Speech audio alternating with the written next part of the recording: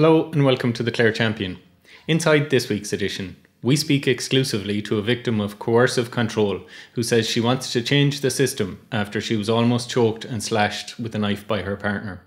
We hear from a survivor of ovarian cancer who is urging women to be aware of the symptoms of the disease, and we report on the work done by Pieta in providing counselling and support to the people of Clare. We speak with Margaret Keane, who is retiring from Kilkee Post Office after over 50 years of service. We hear of a cycle audit in Shannon, which is looking to get people back in the saddle. And we visit Scoilnamanagh Quindangan, where pupils dressed up as their favourite book characters ahead of their annual book fair.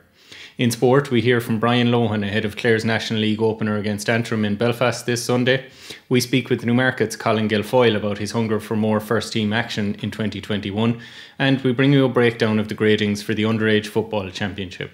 All this and much more in this week's Clare Champion.